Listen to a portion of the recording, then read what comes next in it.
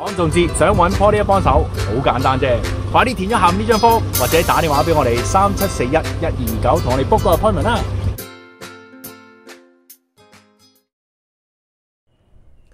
A Porcupine by Roger McGough. A porcupine that lost its quills ran away from home and took to the hills. All day long it cried as it crawled.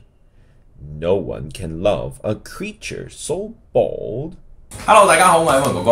咁咧，我哋又翻嚟啦。啱啱聽完咧就係 A Porcupine by Roger McGough。OK，Roger McGough 係新嘅，佢唔係新，不過今年嗰本書係新嘅。咁所以咧好多詩今年都係有新嘅用咗 Roger McGough 嘅。咁你成日會聽到呢個名噶啦。好，睇睇首詩先。A Porcupine， 大家知唔知 Porcupine 係咩嚟㗎？唔知唔緊要，上 Google 而家即刻揾。OK，Porcupine 一隻小動物嚟㗎，你揾下啦。That lost its quills, ran away from home and took to the hills. OK，took 嗰個音要出啦。Took to the hills. OK， 好啦，第二段 All day long it cried， 有個 D 音喎 ，as it crawled。